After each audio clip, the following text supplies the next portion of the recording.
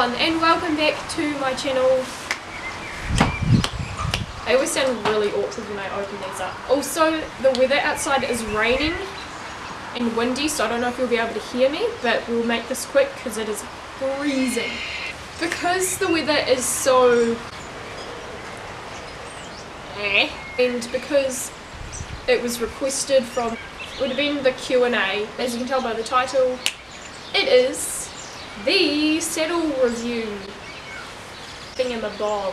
So the saddle that I got was but this was brand new, Bates Caprilli Close Contact Jumping Saddle in 16.5 black.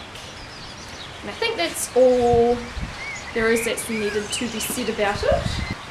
We tried multiple different saddles when we were looking for one, and this one was the last one that we tried. Obviously, it was about the 7th or 8th saddle that we actually tried, and the thing with this one is we weren't allowed to try it on him or to do it up or for me to ride in it, so it was a very large, expensive gamble.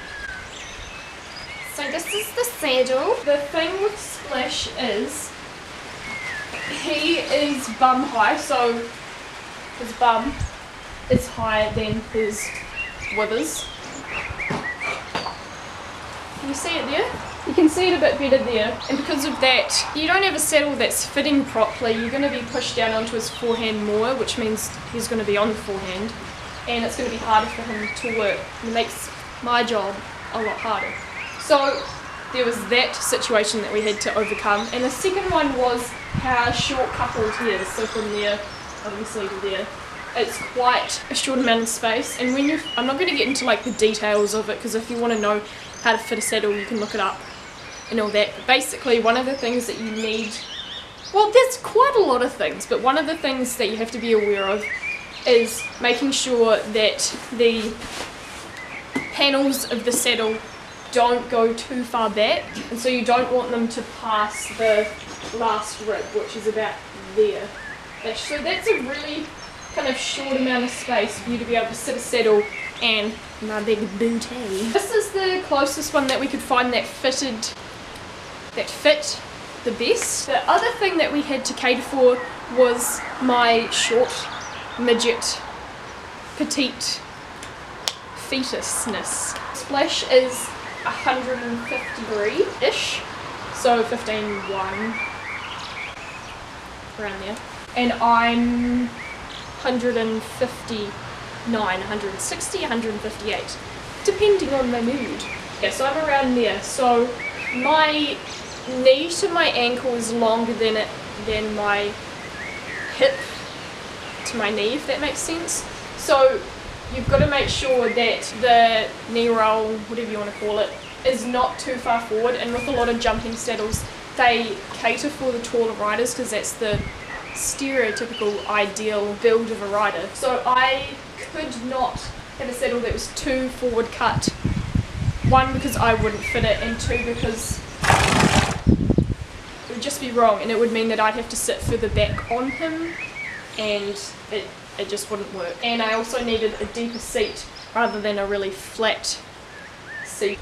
Positives, it fits me and it fits Splash, and it's the best thing that we can try. We've tried, I don't even know, we've tried all the saddles that are out our way. And we've had them shipped in from the North Island as well, and this was the only one that's actually fitted him. So it's still in the process of being moulded to us. So obviously the leather, it is leather by the way, isn't like, man, I got dirty fingers, ignore that. Obviously the leather isn't moulded and it's still kind of stiff, but I really like it and it's very comfortable. It's like floating on the air. Oh, it is also clear, so the panels aren't flock, they are filled with air. The one thing that I do not like about the saddle is how small their like knee block is. Like if you ever look at the calf blocks, they are huge in comparison to that. I just really like it, and I'm glad that I finally have a saddle that fits, and it means I can ride and I can jump and not have to worry about anything. My favourite part about it well, this is more like looks wise, is the nameplate on the back of the saddle that I really want to get engraved, but I ain't got no money. And I just want to say I'm not bragging about the saddle. I want to thank my mum so much for the saddle because she bought it so willingly for me, knowing that it was the closest that we're going to get to perfection for me and him, and just being just so amazing with it all. So thank you, Mum. I truly, honestly, really appreciate it. And especially because on a lot of my videos from a while back, I was getting, not hate, but just a lot of people were picking up on how short my stirrups were. And that was because the saddle that I was in, your typical jumping saddle, and it was very forward cut, and I'd say it was probably 17.5, 18 inch. So it was too long for him, and the knee roll was too far forward for me. So in order for me to fit the saddle, I had to put my stirrups up really short to get my knee into the right space to be able to use the saddle. But in doing that, as you could see, my stirrups were really short. And also on one of the videos that I was using that saddle in, I was on an 18-hand horse, and me being a midget, I'm gonna look like my stirrups are way too short anyway. So yeah, I hope you guys really enjoyed this video. Next week's video, I have two possibilities for it, but either way I'm going to film both of them. And right now I am on school holidays, so I have 2 weeks off from school, and then it is my last term ever for high school. I'm not ready to be a grown-up. If you are looking for a new saddle, I really do recommend these saddles, especially if you have the same struggles as I do as a rider and as Splash does. I'm either thinking of doing a weekly vlog or a updated morning routine. I've done one morning routine and it was sucky as. I'm thinking of doing, if I do a morning routine, do like a school morning routine because I ride before I go to school. Yes, that is my plan, that is my video. I still do not have an outro or an intro, and I still do not have my life sorted, but that's okay. That's what life is. Life is a journey.